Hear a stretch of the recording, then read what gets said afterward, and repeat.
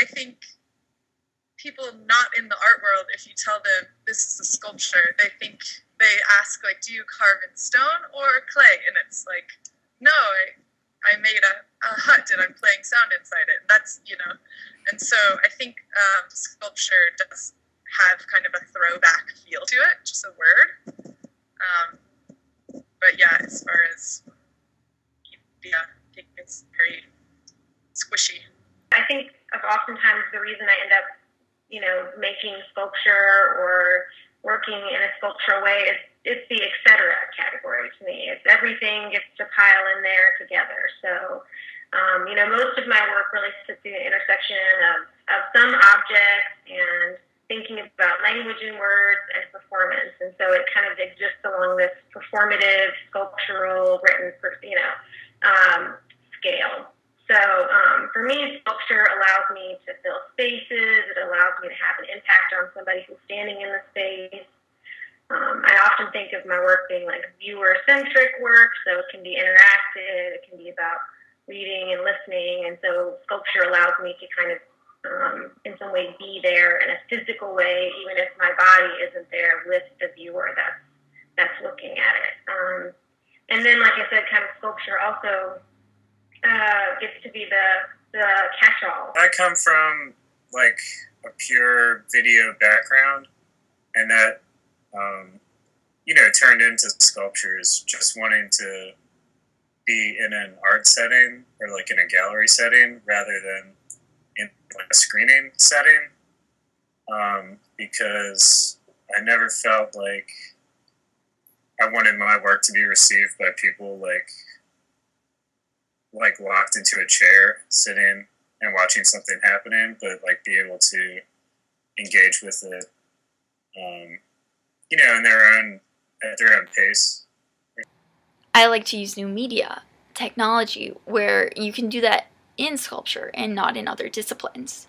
So by being able to use this, I am able to have people interact with the piece on a greater level, in my opinion. And interacting with my work is very important to me. People are attracted to screens also. So they see them, they move, they change, they light up. So you already have the viewer in that sense. It's not even about like sculpture's constraints, but like what sculpture can add to a video or like a digital thing, and how it can like bring it into, our physical world.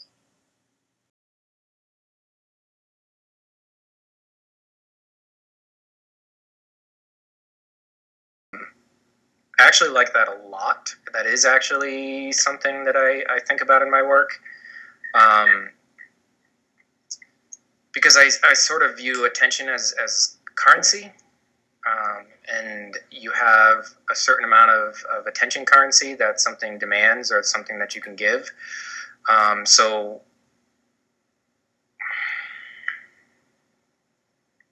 attention. See, I already stopped paying attention. I lost my train of thought.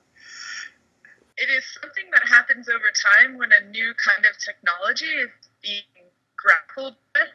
I think there's a new generation of people who have cell phones for the first time and who grow up in the digital age and are trying to understand what that means for our attention spans and where we relate to each other. I've been thinking about this concept for a long time. I've been one of those like naysayers of digital, just technology, and it's so fun to work with Darcy. Because she seems kind of like a proponent and an explorer of this kind of technology and digital media. So to me, I've had this like negative reaction to all this kind of influx and infusion of digital just junk in my life. And I feel very distracted by it. Like, honestly, like plainly speaking, I feel really distracted by it. So I started thinking more and more about it, and I honestly had kind of a crazy year, and I was thinking about what are the ways that I've been distracting myself when thinking about different things that I've been kind of grappling with this year. And I use so much technology and digital stuff to kind of distract myself in the world. And so I really wanted to invite artists to come into this show and think about the different ways that they distract themselves, and explore that through digital media. Digital medium is also perfect to use when talking about distraction and giving something your attention. We give our attention so much to technology. We perhaps hear our phone chime when we get a text message. And sure, we think, oh, if we don't look at it, it's not doing anything to our attention. But there's like these chemical changes going on in your mind of this chime, like, ooh, I'm important, I'm special, anything like that. So it really does change how we are, how we interact, how we behave, how we think. And the immediacy of technology, I think, is a big problem with being patient now in real life. The way that we engage with the world is constantly being like beeped at and like, you know, chimed, and go for a second without that I don't know, little dopamine like jolt that you get when you get like a new text message or something like that. I don't know, I think it's like, I try not to like pass judgment on it, you know, but it seems bad. Like, it seems like a bad thing to be constantly distracted and, you know, disengaged with the present, and always like, you know, looking away and looking for something else.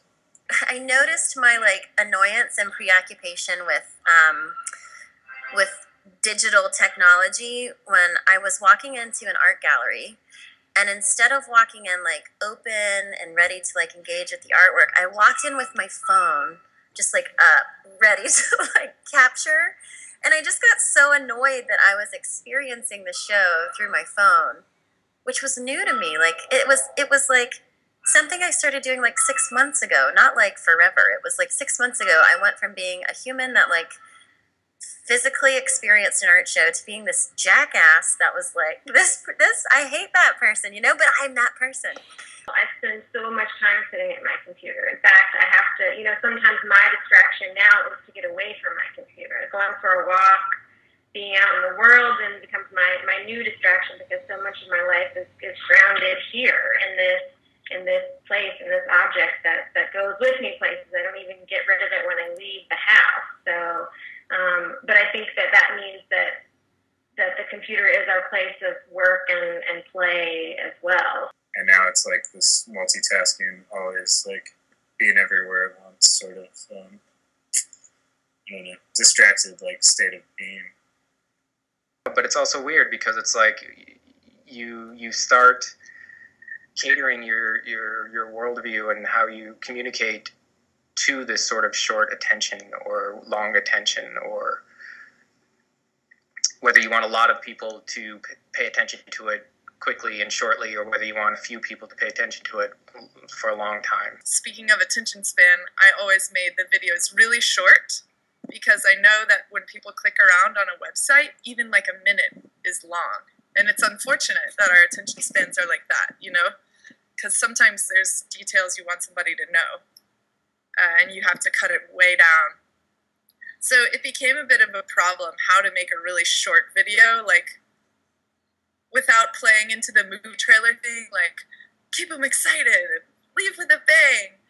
Which for me is like, most people will look at my work for like 30 seconds. So that's like all I got, you know, so it's like a pitch. But then if you have like these layers that like reveal themselves, you know, there's like a payoff by watching it for longer. But hopefully you can, you know, just communicate something very quickly, you know, for the patience of a internet person, which is like this, you know, on Tumblr, just like, I don't know, how do you compete with that? In terms of how we deal with the internet, how we deal with media, television, even printed matter, very much geared towards immediate grasping of your attention. It's like billboards are everywhere now. So you've got seconds basically to get somebody's attention.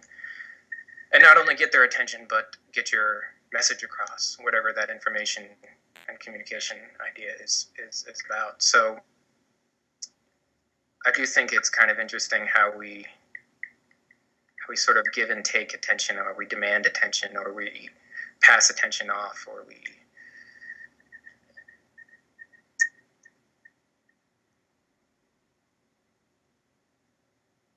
how we give ourselves over to it sort of wholeheartedly. So I think exploring that through art is absolutely a relevant and necessary thing.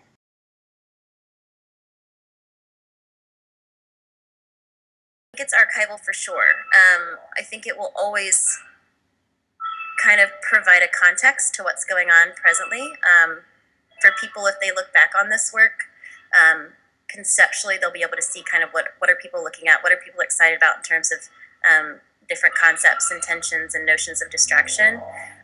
So I think it's archival, yes, and I think archival just kind of means, I think it's, worthy of kind of hanging on to, because I think it provides a context for what's happening presently in terms of art making and kind of social thought and cultural dialogue. I think it'll be culturally relevant through time in a way that historical movements are relevant through time. I don't think it'll stay current through time, because the technology that we're dealing with now is going to be so different than the technology that we're dealing with in 10 years. And what seems so novel is going to lose that. So I think it'll be more like a marker of a time period that we're in. I think the ability for it to be archival is different. It's such a strange thing to realize that, oh, we're using this new media, it's so new and special, and then to think this might not exist in the future. It's very strange, because then you think about painting, which to me is very traditional and perhaps old, yet it always remains that. It's always a painting. It doesn't get old necessarily. It is very archival, and this technology, perhaps the format won't exist in the future, so it's actually not so archival. I think that paradox is very interesting to think about when talking about new media. Even trying to say digital isn't as archival as a painting is kind of ridiculous too, because a painting, I think, what is it, museum archival is like 80 years or something like that, so it's not even a century, it's like not even a person's lifetime is considered archival. So it's really hard to say like what that means and whether or not that information will be accessible in the future or not. Maybe there is a problem with how to collect digital artwork. As far as, in contrast to a physical piece, it isn't sitting there in a physical place, so it's not like somebody comes across it. Or, I at least have a fear of videos that I make getting kind of lost in the cloud or in the history of, because I don't feel like a need to save it in an archival way, because it feels more flexible. Maybe I'll come back and change it later, and the eventual piece of art is an edited video from all these other scrap videos that I also have. That to me too is why I want to work with digital art. I think it's interesting in terms of attention, because I think our attention is so often pulled by these digitized components in our lives. But I also just really want to work with digital art forms, because I'm so interested in the curation of time-based media. It's so bizarre. It's so hard. Physically, it needs like a different sort of maintenance than like a bronze thing. It's like a kinetic sculpture. So, is it archival only, if the means are in place that someone's going to keep it running forever? The medium of my childhood is now, archaic, and they have to go hunting around and buying up a certain VHS. They have the same problem with certain types of neon lights. So, you know, what happens maybe if somebody wanted to re-show the work I made for the show, you know, what if a Mac laptop isn't what it is today? But I think that all mediums have that problem, and I think, you know, to make work with the idea that it's going to look the same at any time is I don't know if naive is the word, but it's losing touch with where you are now. So, you know, if this is a medium that's relevant now, and maybe there's a way to reference it, because like the piece that I have in there, I think really references old types of letter writing. You know, we don't really write letters like that anymore, but it's still a part of the way I'm working with a new medium. It's still referencing an older one. So, I mean, I think the idea of archival is certainly curious and how time plays out, but, you know, that window of time is getting shorter and shorter, so we're losing the possibility that things will always look the same, but why would we want that anyway? Concepts, yes, will always be timely. The formats will have to be updated, I think. And then sometimes not, you know, it's like a personal decision of the curator, and hopefully, like, if this work is ever represented, all of the artists will still be alive and can also be in on that conversation. Like, how do we rethink this piece? How do we represent this piece to hang on to the concepts, but make the presentation of it and the curation of it up to date, if that's interesting.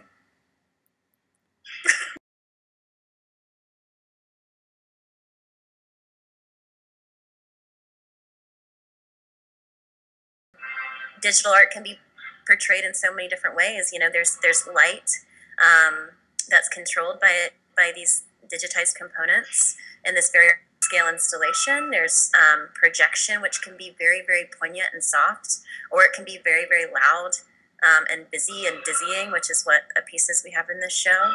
I mean, again, I guess what I'm saying is that it can be really playful. The possibilities are endless, and I think curators can they can run the gamut. They can go super delicate and soft and sweet, or they can go really loud and obnoxious. I think when considering digital artwork, you really have to pay attention to different things that go into a gallery. So you have to consider the cold, harsh screen, that cooler lighting with the warm track lighting that you put as a spotlight on another piece.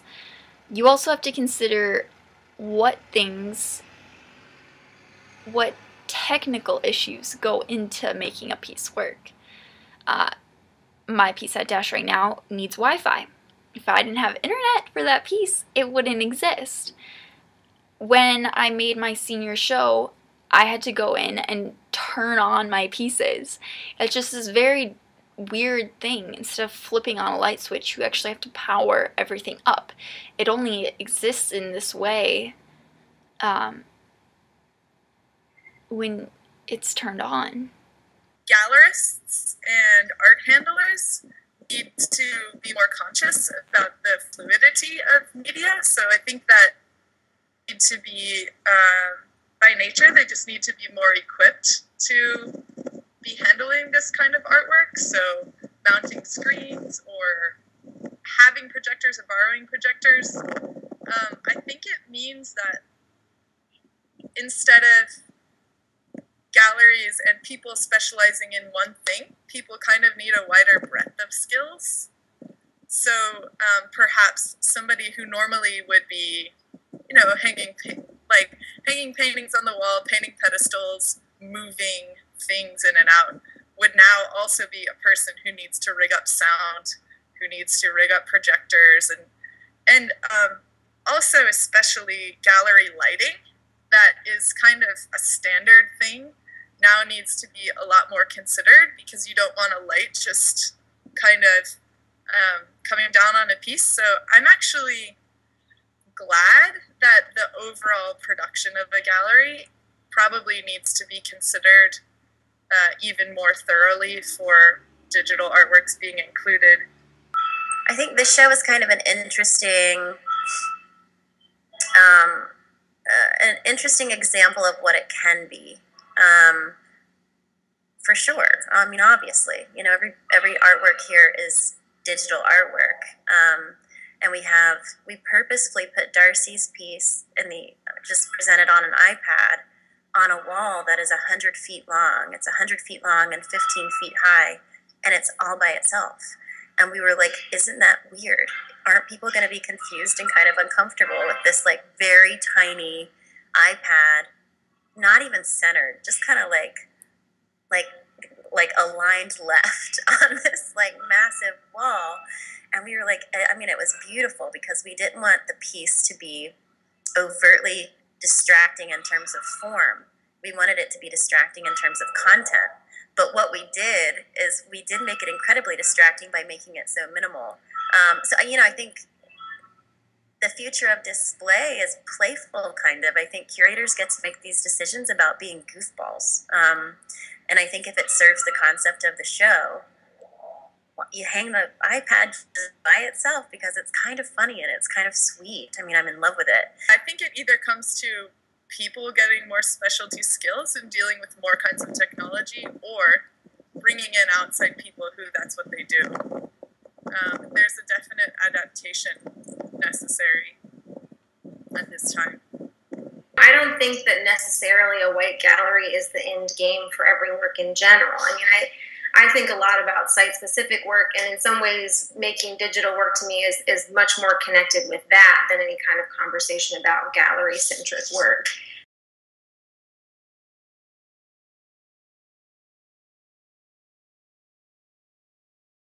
Commodification of art is kind of removed when you're throwing it on the net. You know, it's this kind of interesting democratic free space. So far, I mean, people could certainly monetize it if they wanted to. Yeah, I mean, I kind of think the web is going to exist very similarly to a physical gallery. You know, I think people will elect to look and go into certain places just as they elect to kind of go into certain galleries. You know, I think it's still going to be very much about the viewer and making decisions about what they want to see and engage with. The web could act as a gallery space for digital work, but only if they are to be presented in that way, if they were made to be for that platform. Otherwise, I think it's very important, even if using technology, to physically go into that space, to physically see that screen, to step inside or maybe even in front of a projection, the way that you can obstruct that in a way that you can't on a screen. I think it's really important to be in a physical space, and as far as like the web being a placeholder, I don't think it can ever take the place of anything that should be displayed physically. Like, I don't think of any of my work as being finished until it's been installed.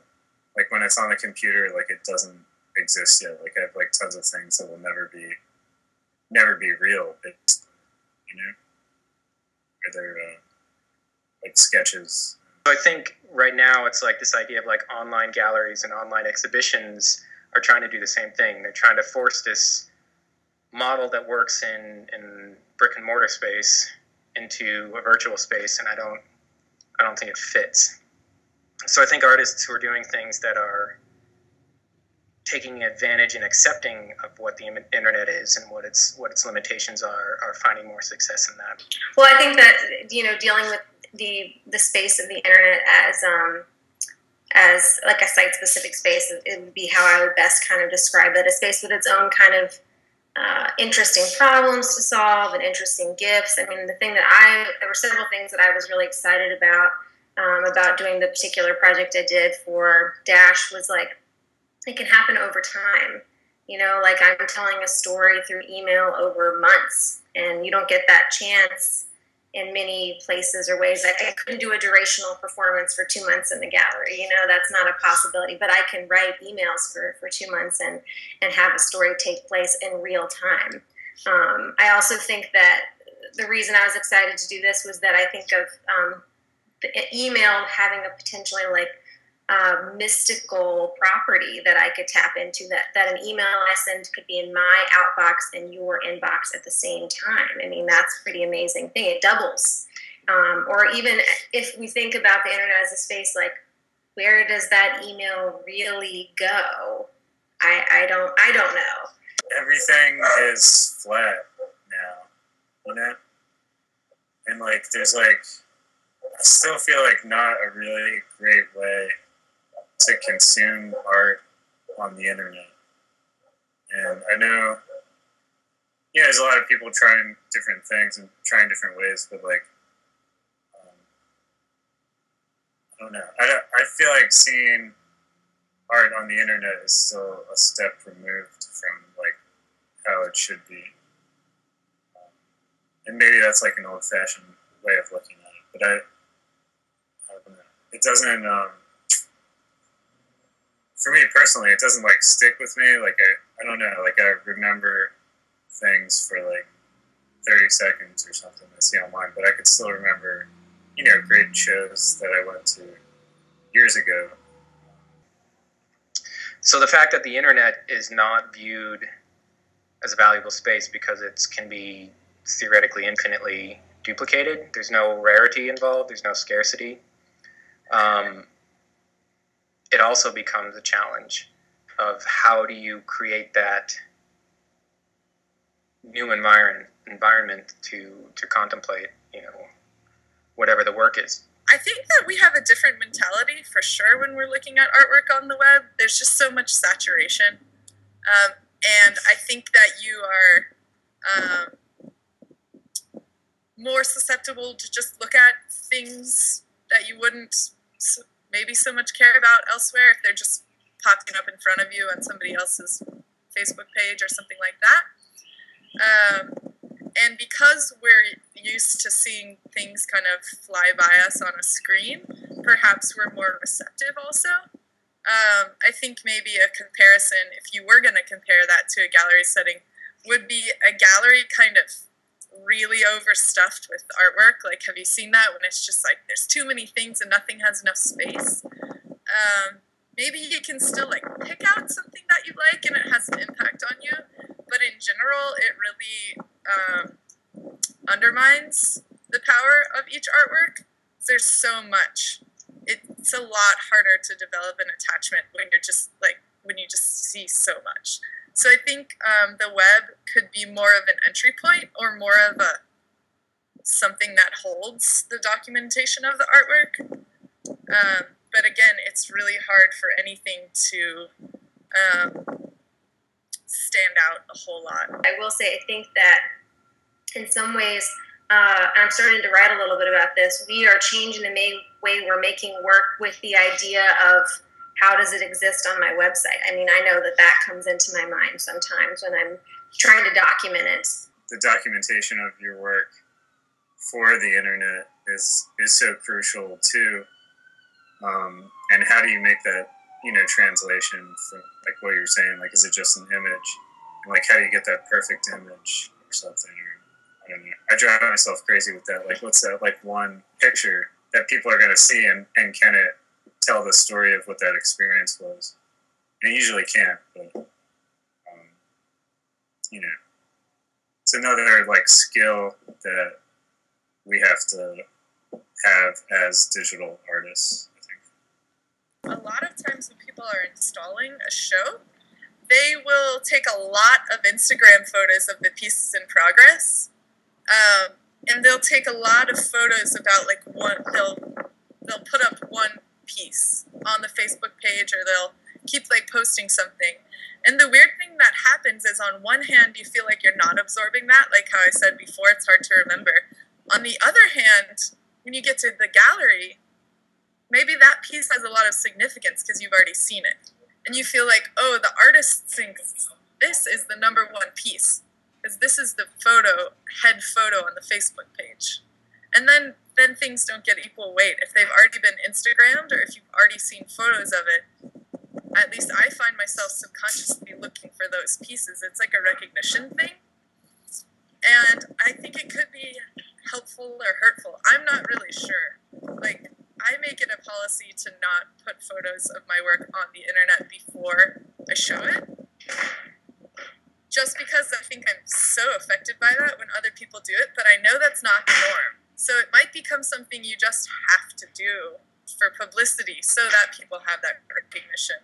I don't know, again, like as we're talking about adaptation and attention spans, there's just all these extra things popping up where you think, am I going to play into that and like really pump up this piece and let people see it before they come see it? Or am I going to go against that and risk missing out on a PR opportunity just because I feel like I want people to formulate their own opinions, like with their eyeballs on the actual piece? And I am very preoccupied with the physical experience of a viewer. So I think for me specifically, I wouldn't want to have a show online. You know, I wouldn't want to do that so much. But I can see where the appeal is. It is interesting because instead of the viewer kind of having this physical response and having to be pulled through a curated space, they're writing their own physical experience. You know, maybe they're sitting on the floor, or maybe they're like on their phone on the subway. So they're like kind of creating their own physical space, and that's kind of an interesting idea.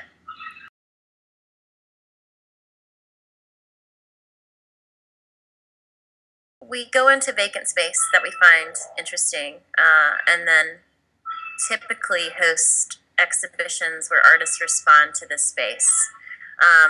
And so I think we're inviting the public into spaces that they're neglecting, and not even neglecting, not actively neglecting, but just probably aren't even seeing. We're bringing them through the door of spaces that they're typically not paying attention to. And when they walk in, it is my hope that the artwork, therefore, is kind of, the artwork is responding to whatever is happening in these dynamic spaces and kind of renegotiating them. And to me, what we've done with exhibitions that are site-specific exhibitions is we give people a sense of possibility. You know, they're going into space, they're neglecting, but when they walk through the door, we're asking them to immediately be vulnerable and open to what's going on there. And I promise it works every time. People suddenly, their eyeballs kind of light up and they get a new sense of possibility of what's happening in that environment. And that's the artwork. You know, the curation has a lot to do with it, but it's the artist and it's the artwork. And I think it's a pretty beautiful thing for people to kind of start looking at space differently than they typically would. And it's the artwork requires that, I think, and it's a ton of fun. I am really invested in site-specific spaces, and that's a way I've been working for a while now, and something I think about a lot. And then on kind of tail end of that comes that to me, the digital space is just another site-specific space, like a really mystical one with a lot of expectations, and a place that we, like I said, to me, that is so, you know, grounded in intense work and how we connect people, and then also like, you know, intense vices and the way we kind of, you know, waste our time or do what we think we shouldn't be doing. But I think that the digital space is just as much a raw space to be ignited, and I think it was exciting to see what people did. Ideally, I think maybe an artist's goal as far as redefining space is making a work that's memorable enough in a space that turns over a lot, like a gallery. Making a work that's memorable enough to where even maybe when you go back there, you know that it happened there. With sculptural installation, you really are utilizing a space and you're changing it. By putting your work into a space versus the internet, you know, a projection is touching all of those walls. You can step inside of it. It does change the experience. You can be in that exact same spot, but unless that projector is turned on and the piece is alive, it's that same old room. But once that piece is on, everything changes. You're now in an art piece, and you think about that space in a different way. Not only during, but after. You have these memories of what this space had in it. What a beautiful thing to say too, and talking about like, you know, are we really present when we're like so preoccupied with this stuff? But to think about artwork kind of creating memories in space, I think that's so lovely. You know, I think our environments do hold memories for us. You know, like our homes do, and our you know, our schools, like all of these places. When you walk into your parents' home, right, you're flooded with memories, and I think that that's really beautiful to think about artwork kind of prompting those things. And I think about artwork enhancing space, and space doing the same thing for kind of an artist's practice, an artist getting to kind of push their practice by responding to something that they don't have much control over, you know, like something that's already there, something that someone else built, and enhancing it. I think that's a pretty cool thing. By bringing art into that space and really giving it a different voice, it lives.